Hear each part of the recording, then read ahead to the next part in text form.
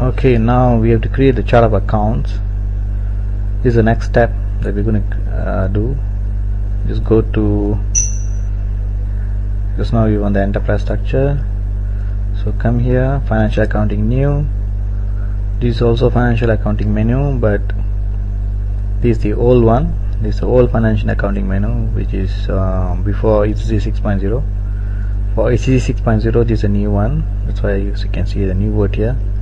Choose this, choose this, this, and this. Okay, it's financial accounting new, general ledger accounting new, master data, GL accounts, preparation, edit chart of account list. Let's go here. Okay, click this new entries, and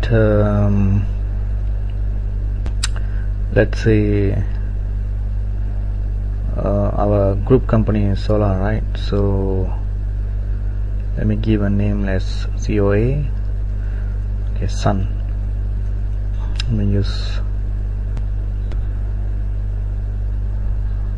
Sun chart of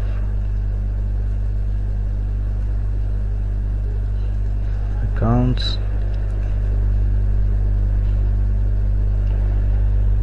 Maintenance language is English. Length of GL account number 5. Okay, or make it 6. If the number here corresponds to the size of the GL account that you can create, so I'm going to specify 6. And controlling integration, manual creation of cost elements, just choose this first. I'll explain what is this later. If you choose automatic creation of cost elements, for each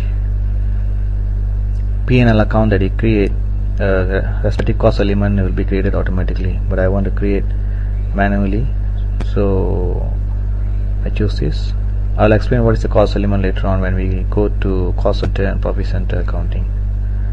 Just group chart of account, just leave it empty.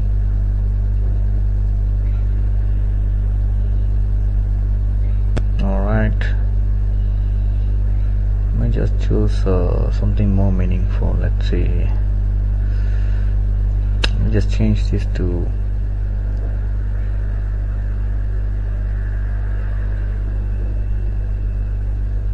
okay, just leave it as Sun Group. It's okay. Let me just save it. Data was saved. Just go back, and you're done. You've created a chart of account. Alright, we'll go to the next topic after this.